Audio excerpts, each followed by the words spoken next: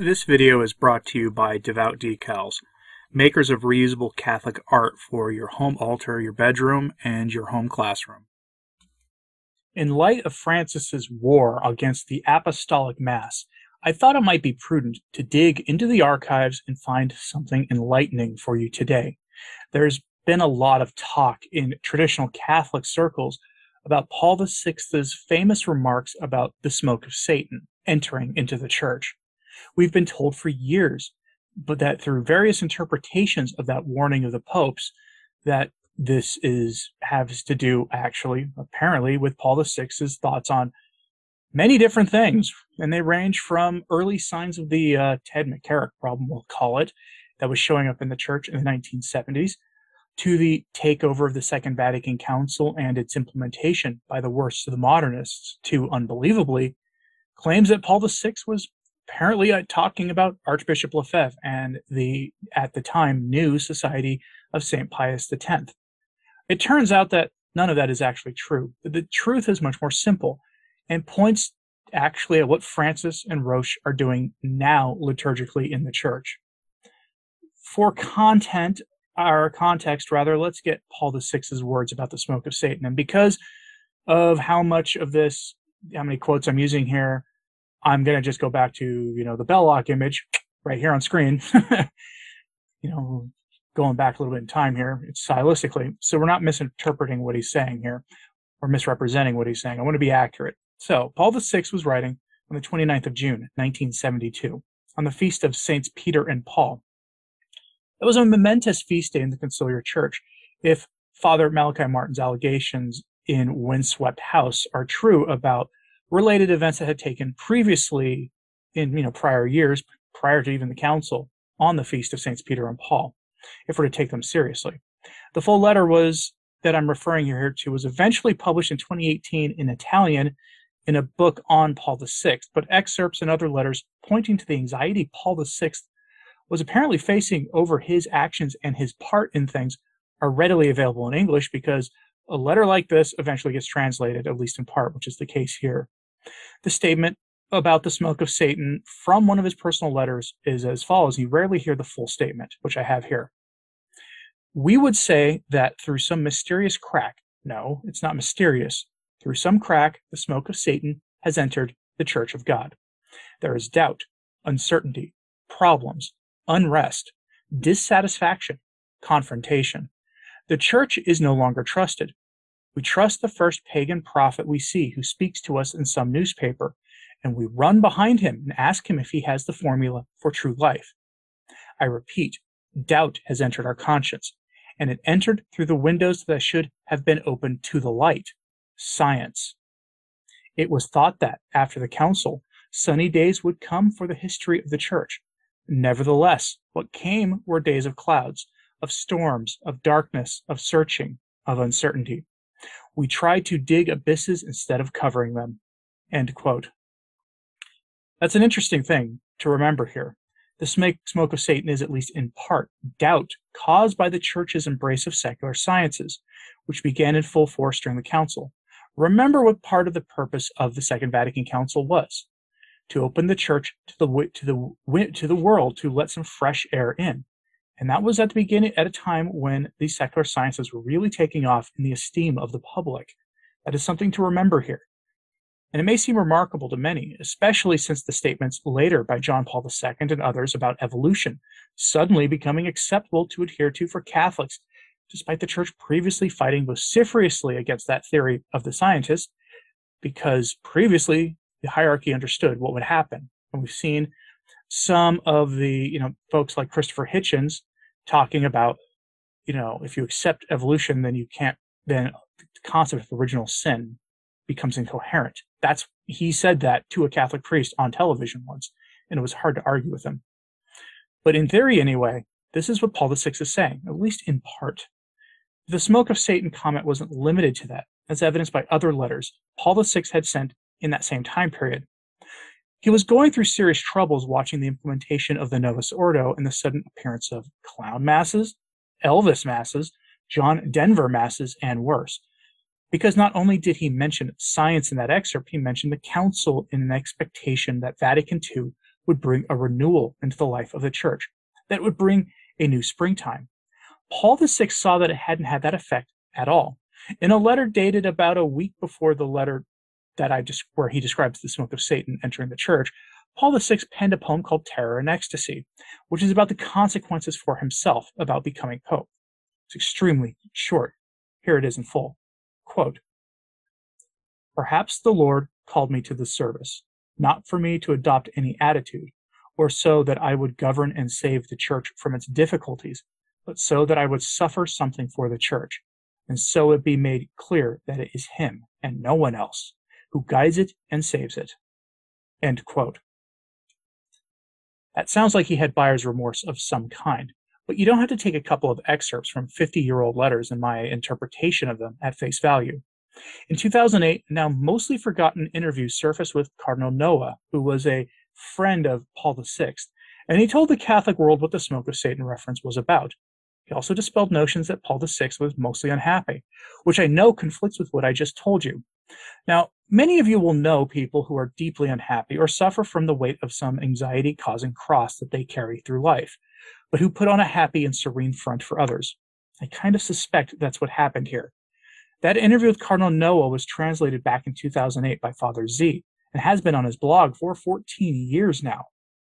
I'll give you the interview verbatim. I'll break it up some just because reading the, interviewer response stuff, that gets really tedious, but I'll break it up for you here, but it will be verbatim. And I'll give it to you verbatim since it's pretty short, including things that don't seem related, simply because they paint the picture between his personal letters and what Cardinal Noah has to say of a pope that was conflicted watching the revolution he led in the church take life and leave him behind, while still trying to maintain the sort of stoic face needed for leadership in the church during times like that. Now, something to remember here. Cardinal Noah was by no stretch of the imagination a traditionalist, not in the slightest. He was no Athanasius Schneider. He was no Vigano, not even a conservative Novus Ordo type like Cardinal Burke. He was fully on board with the changes that came after Vatican II. Bear that in mind. From Father Z's translation, the translator asks who Paul VI was as a man, and how he remembers his time working with Paul VI. And the Cardinal's response is here, quote, "A real gentleman, a saint. I remember still how he lived the Eucharistic mystery with passion and participation. When I think of him, I tear up, but not in the way of a hypocrite. I am truly moved. I owe him a great deal. He taught me a lot. He lived and paid a great price for the church. I remember it splendidly. Once the Holy Father said to me, personally and in a very tender way, how the MC, the Master of Ceremonies, ought to carry out his role in that particular historical period. He came into the sacristy. I drew near, and he said, the MC must foresee everything and take in everything on himself. He has the task of making the Pope's road smoother." End quote.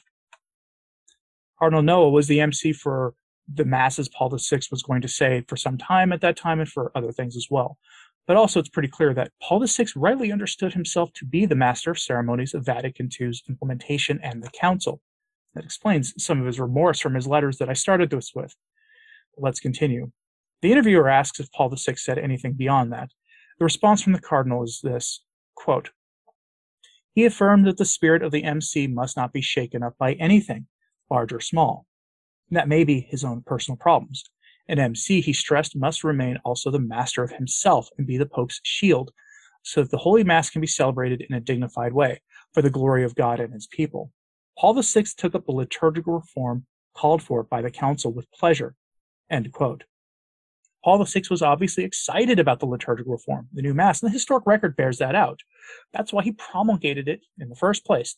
That's why he pushed an early version that Cardinal Ottaviani said would get Paul VI denounced as a formal heretic if he promulgated it. For those of you who say we can't, judge a pope in anything he does, Cardinal Ottaviani apparently thought you could under certain circumstances, including trying to promulgate a new Mass that was Protestant in nature. But anyway, the interviewer asks if Paul VI was a sad man with obvious buyer's remorse after the council. Now remember the tone of Paul VI's letters I started this with. Cardinal Noah tells us that it's a lie, that Paul VI was sad and despondent during the latter years of his papacy, that he wasn't sad at all. Quote, "A lie. He was a good and gentle father, a gentleman and a saint. At the same time, he was saddened by the fact of having been left alone by the Roman Curia. But I'd prefer not to talk about that. End quote. He's asked if Paul VI was serene about what the smoke of Satan was. Paul VI was apparently happy in his outward appearance. Quote, he was. Do you know why? Because he also affirmed that whoever serves the Lord cannot ever be sad. He has served him especially in the sacrifice of the Mass, but you, from Petrus, the original Italian outlet that Father Z translated, have gotten a real scoop here, because I am in a position to reveal for the first time what Paul VI desired to denounce with that statement, the smoke of Satan statement. Here it is. Papa Montini, for Satan, meant to include all those priests or bishops and cardinals who didn't render worship to the Lord by celebrating badly, mal celebrando, Holy Mass, because of an errant interpretation of the implementation of the Second Vatican Council. He spoke of the smoke of Satan because he maintained that those priests who turned Holy Mass into dry straw in the name of creativity, in reality were possessed of the vainglory and the pride of the evil one. So the smoke of Satan was nothing other than the mentality which wanted to distort the traditional and liturgical canons of the Eucharistic ceremony. End quote. Paul VI thought the liturgical chaos that came after the council, and which was frankly not gone away, was from Satan. That is the smoke of Satan, not Archbishop Lefebvre, not other issues. The divisions in the church after the council, the falling away of religious and priests from their consecrated and ordained lives, all of it, and even Paul VI's remarks about science causing doubt and people to leave the church, all of it comes from liturgical chaos. Cardinal Noah says the following, quote, he, Paul VI, condemned craving to be in the limelight and the delirium of almighty power, that they were following the council at the liturgical level. Mass is a sacred ceremony, he often repeated. Everything must be prepared and studied adequately, respecting the canons. No one is Dominus, Lord of the Mass. Sadly, in many, after Vatican II, not many understood him, and Paul VI suffered this, considering the phenomenon to be an attack of the devil. True liturgy renders glory to God. Liturgy must be carried out always, and no matter what the decorum. Even a sign of the cross poorly made is synonymous with scorn and sloppiness. Alas, I repeat, after Vatican II, it was believed that everything, or nearly, was permitted. Now it is necessary to recover, and in a hurry, the sense of the sacred in the Ars Celebrandi, before the smoke of Satan completely pervades the church. Thanks be to God, we have Pope Benedict XVI, whose Mass and his liturgical style are an example of correctness and dignity. End quote. Like I said, this is from 2008. Remember what he said about even a sign of the cross being made sloppily. How many people, when they pray, quickly make the sign of the cross? Probably every one of us, or most of us. Let's remember what this cardinal said back then, because despite the fact that he was no friend of the traditional movement, he's not wrong in that statement. So let's remember that in our own lives moving forward. But remember what we've seen in the implementation of Traditionis Custodes and the supporting documents since the council. And remember, we are approaching a Marian feast day. Francis and his henchmen have the habit of issuing documents or wicked statements on those feast days in particular. So there's a chance that we'll get more liturgical suppression, more liturgical chaos, that is of the smoke of Satan, on that day. It's not a guarantee. I am making no hard predictions there, but it could very well happen. Since Traditionis Custodes, we've seen not only the apostolic mass suppressed at the diocesan level by Rome, or in the process of being so, we've seen the worst examples of liturgical chaos in the Novus Ordo permitted to continue. Attempts to make the Novus Ordo more sacred, more reverent, and more traditional have been outright banned in the name of rigidity in many places in the church. One wonders what Paul VI thinks about all this now. One thing is for sure, though, history is full of examples of leaders of revolutions and them having some measure of regret for their actions after they've gotten what they've worked for. That doesn't absolve Paul VI for his part in the chaos that we live under now, but it does help us understand that Francis is actually the most anti-Vatican II pope we've had, not because he opposes the council's documents overtly and with his words, but because it has been demonstrated numerous times that he just sort of makes things up that the council allegedly wanted and implements that strange interpretation of things. And that's why I call him the spirit of Vatican II pope, the embodiment of the spirit of Vatican II. But also remember, the spirit of Vatican II is the natural outgrowth of the council itself. If you read the documents, there are breaks from what the church taught before the council in those documents. People try to dance around that issue, but unfortunately it's true. And because of that, I'm left wondering what the Council Fathers, how they would have viewed the Pachamama procession in 2019, or the Canadian Demons of the Air consecration that happened more recently, and that stuff with the Great Western Grandmother that Francis participated in just last week or the week before. So what do you think about this? Was Cardinal Noah and Paul VI's letters, were they helpful in clarifying the meaning of the infamous smoke of Satan comment?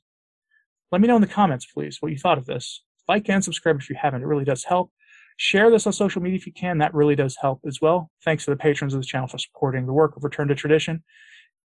Because of them that I have the ability, the time to find these kind of articles for you that take a lot of research to dig and find and bring them to you. And as always, pray for the church. I'm Anthony Stine. Ave Maria.